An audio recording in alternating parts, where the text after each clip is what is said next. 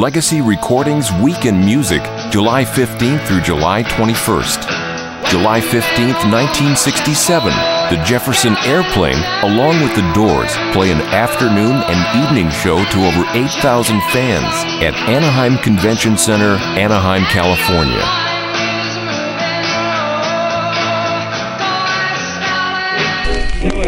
July 16th, 1900, his master's voice, the logo of the Victor Recording Company, later RCA Victor, was registered with the U.S. Patent Office. The logo shows Nipper the dog looking into the horn of a gramophone. July 17th, 1997, during the History Tour, Michael Jackson appeared at Wembley Stadium, London. The tour included a total of 82 concerts and was attended by approximately 4.5 million fans. July 18, 1953, 6 weeks out of Humes High School and working for the Parker Machinist Shop, Elvis Presley made his first ever recording when he paid $3.98 at the Memphis Recording Service, singing 2 songs, My Happiness and That's When Your Heartaches Begin, as a gift for his mother.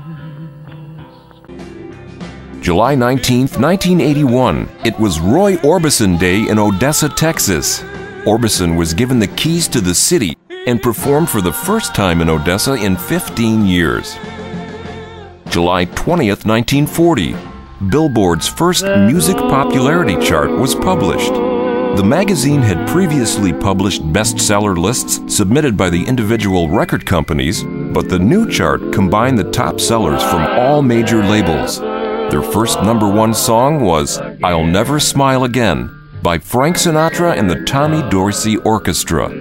July 21st, 1967, the Jimi Hendrix Experience performed on the first of 3 nights at the Cafe A Go-Go in New York City. Richie Havens opened the show. Eric Clapton showed up and jammed with the Experience. Everybody wanted to stand next to Jimmy's fire.